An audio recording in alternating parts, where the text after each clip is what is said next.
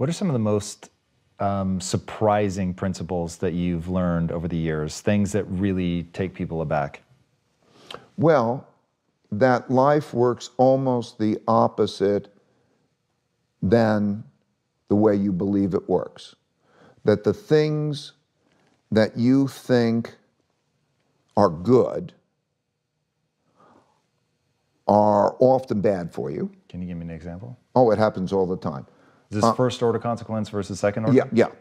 Like it feels good. Almost always, or quite often, the first order consequences of things like, it feels good, it makes me happy, I don't want to argue, I don't want to deal with the challenges, I want to avoid the pain, that whole litany of things that you would say, that's going to bring you a happy life kind of thing.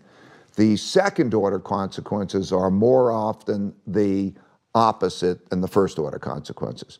I mean, it just so I don't know, the foods you eat, the ones that taste good, are probably the ones that aren't the ones that you should be eating or something. So now when you start to realize that life is almost a trick, okay? It's almost a trick. Okay, are you going to go for the first order consequences or the second order consequences? Or I don't want to argue, or I don't want to, or the whole ego thing.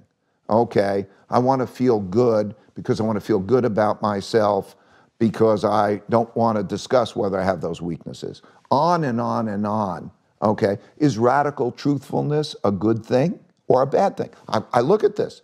You know, like I say, oh, look, all we're doing is being truthful and transparent.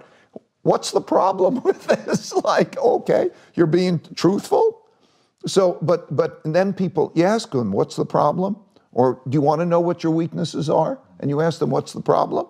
Okay, it's always that's not healthy. So many aspects of life are more actually the opposite convention. Like comfort, it's comfortable.